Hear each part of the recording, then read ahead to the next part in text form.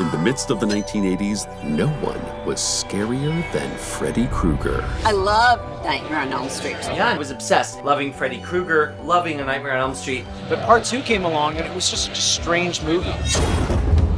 For a lot of us, Nightmare on Elm Street 2 was our introduction to There's a lot of gay in that movie. It's kind of a siren song for the queer horror community. And Mark Patton's, he's a scream queen.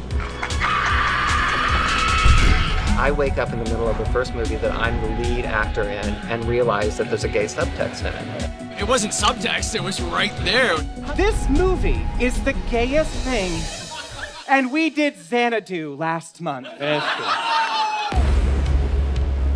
Some of the circumstances around the making of this film created a lot of hurt for him. And people ask you about it, you say, no, Mark was just so gay that he ruined the movie. You know, the mainstream public, they weren't ready for a male scream queen. They couldn't articulate it. I think the word is homoerotic. That it wasn't owned as a queer film made a light shine on him that was completely inappropriate. The film that was poised to launch his career ended up destroying it. Mark Patton pretty much disappeared. He was the Greta Garbo of horror. I was not an out gay actor in Hollywood in 1985. I was a gay person, and I was living in terror.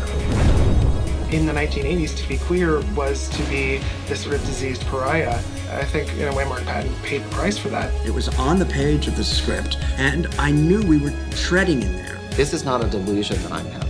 You filmed in one of the biggest gay bars in Los Angeles. Oh, was that a gay bar? Yeah. Oh my God, yes. Yeah, you can play with it all you want.